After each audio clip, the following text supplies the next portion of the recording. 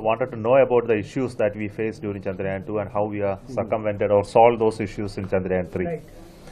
See, Chandrayaan-2 was hugely very good until its last phase of its landing, where we could not achieve the soft landing. It landed with a higher velocity.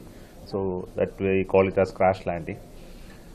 So if you look at the overall scheme of things, of reaching up to the moon, I think we have perfected it already.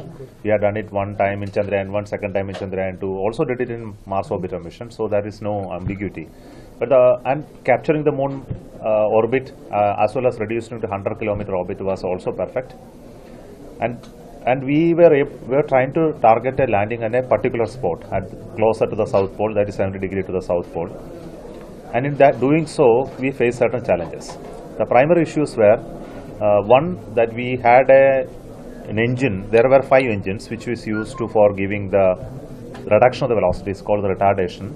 These engines developed little higher thrust than that was expected. It was on the higher side, but it was still within the specifications.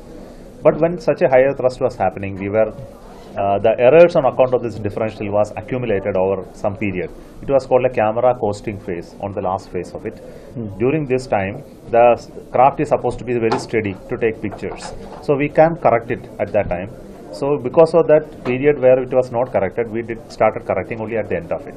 When all the errors got accumulated, which was slightly higher than what we expected, the craft had to make very fast turns. And when it started turning very fast, its ability to turn was limited by the software, because we never expected such high rates to come. So this was the second issue. The third issue is it is yet to reach a landing point which is still far away. And we asked the craft to land only in 500 meter by 500 meter area.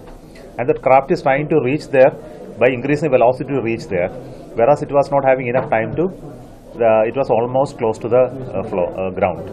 So there was a contradictory requirement of reaching to the exact spot and at the same time achieve a low velocity. It became mathematically difficult for it to do it in the available time. So finally, when it actually did it, it fell short of almost half a kilometer, and the velocity of touch was higher.